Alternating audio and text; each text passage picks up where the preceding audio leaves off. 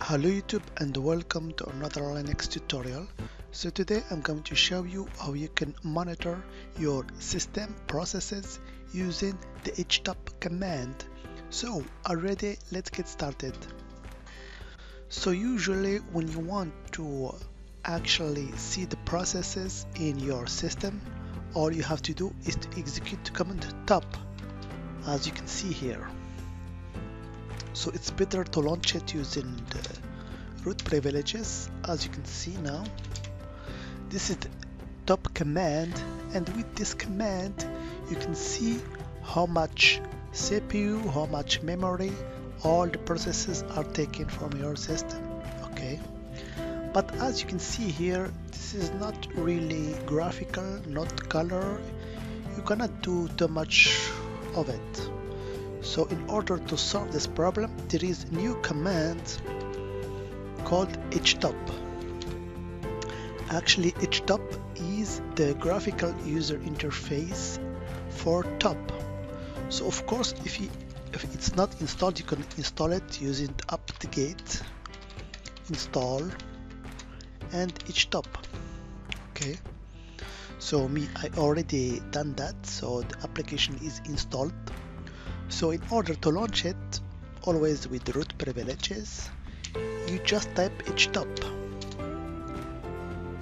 As you can see now, I have here a graphical interface and also a cursor. At the top you can see how much memory, how much swap it's taken for my system.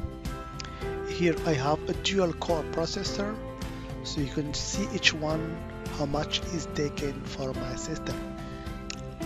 And just in the middle you can find all the processes that are running in your system. So there are some really good shortcuts.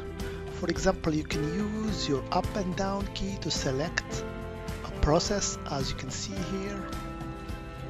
You can kill it using the F9 command just at the bottom. You can also change the priority of the command or of the process using the F7 or F8 shortcut in your keyboard, as you can see here in the bottom.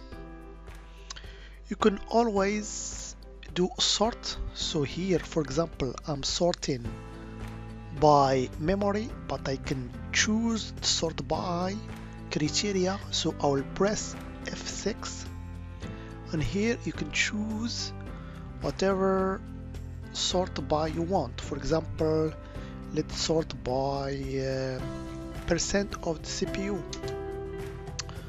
Okay, so here, as you can see, just at the top, simple screen recorder, which I'm using for recording this video, is taking a lot of CPU time.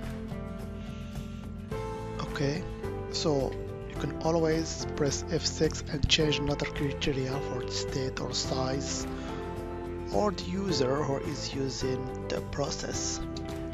And of course, if you want to quit, you have just to type, as you can see here, F10. Okay, so that was just a quick video to show you how you can use this really interesting program called Htop. As always, I hope it has been informative for you, and I want to thank you for viewing. Bye bye.